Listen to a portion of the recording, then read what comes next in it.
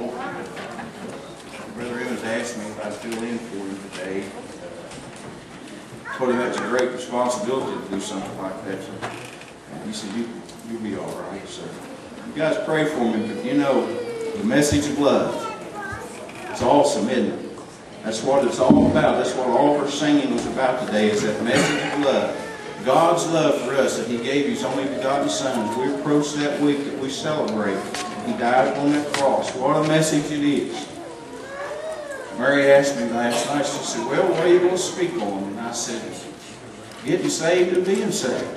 I can't think of anything. That's what she said. Well, I can't think of nothing no better than that. And I said, that's right.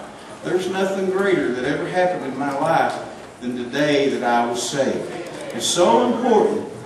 I look back now how important that day was, is when I turned it over to the Lord Jesus Christ, when I went to Him, when I humbled myself and went to God and said, help me, Lord, because I can't do nothing about it anymore.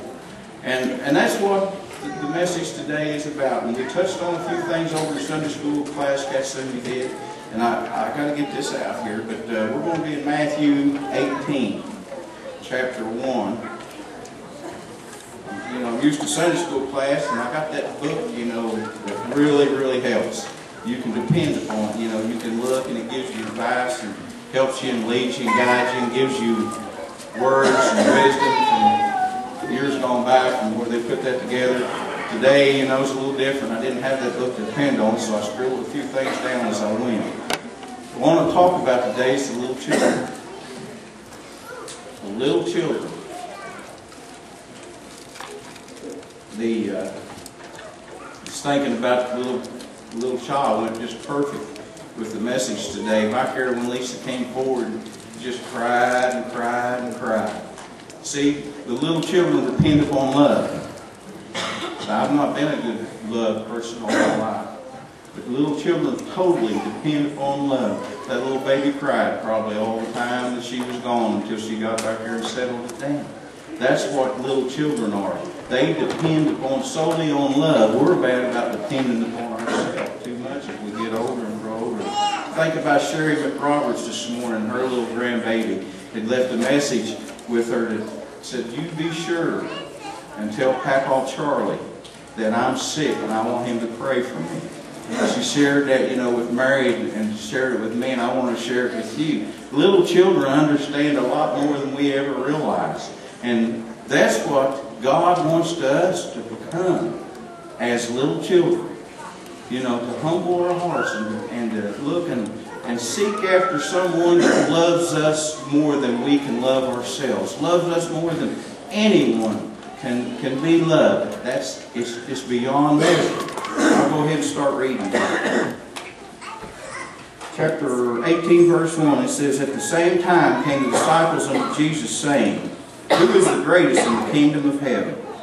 And Jesus called a little child unto him and set him in the midst of them, and said, verily I say unto you, except you be converted and become as little children, you shall not enter into the kingdom of heaven. Whosoever therefore shall humble himself as this little child, the same is the greatest in the kingdom of heaven. And whosoever shall receive one of such little child in my name receiveth me. The Lord wants us to come just like that. Let's look at a child for a minute. I wrote some things down. Mark 10:15 says this, verily I say unto you, whosoever shall not receive the kingdom of God as a little child, he shall not enter therein.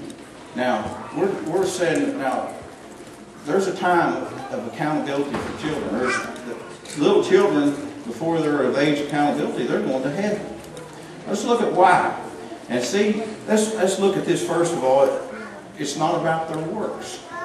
So many in the world today, so many maybe even in the church today, have convinced themselves, as long as I go out and do these good works, I'm a good person all my life. That's not about that.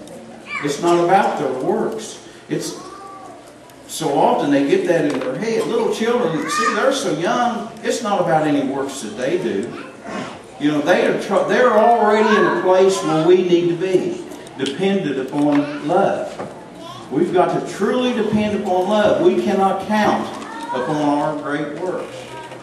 We can't count on what we can do to make heaven. Because a little child, even though he's not even of accountability age, it has nothing to do with him going to heaven.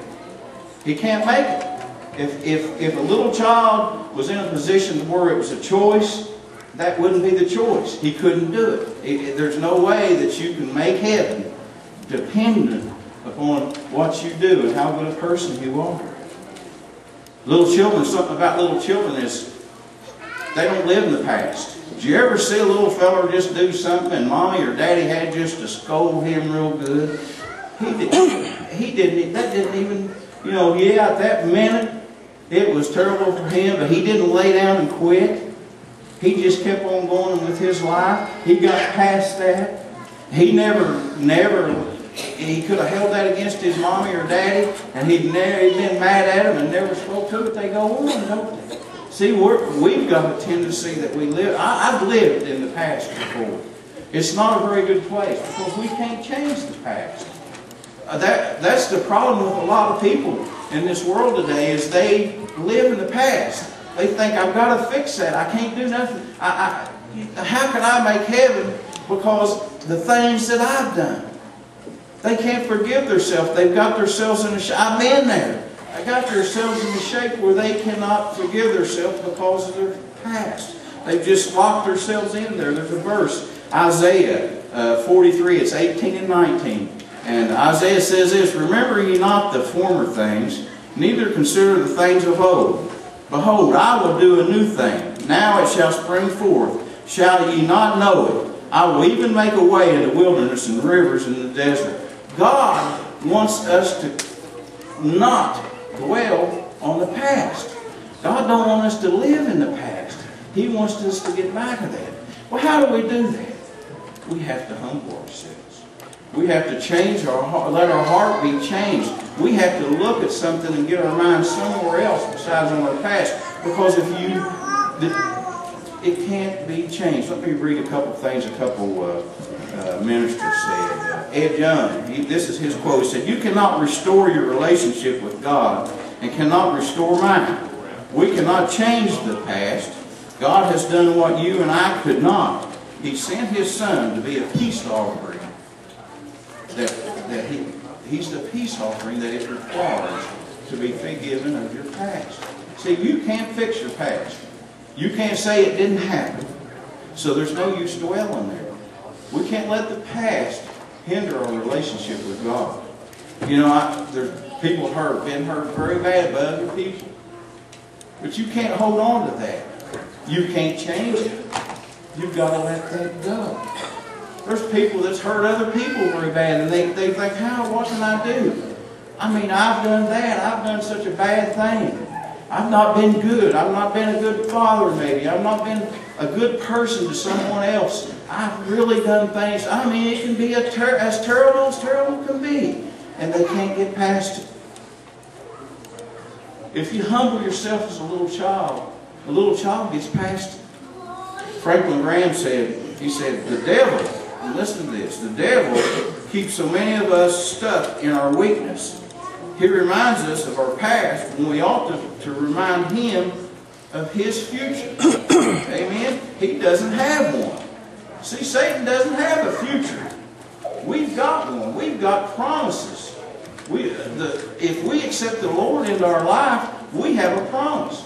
Yes, through this life, we're going to have our sufferings, our trials and tribulations. We're no different than the lost. But you know what makes us different? We have humbled ourselves as a little child. We have come to the Lord without all this. We'll carry it to the cross and we leave it there. We are renewed spiritually. See, but that's what we have to do. We have to bring it to God. We've got to bring it to Him when we're in this situation where we can't get over the things we've done.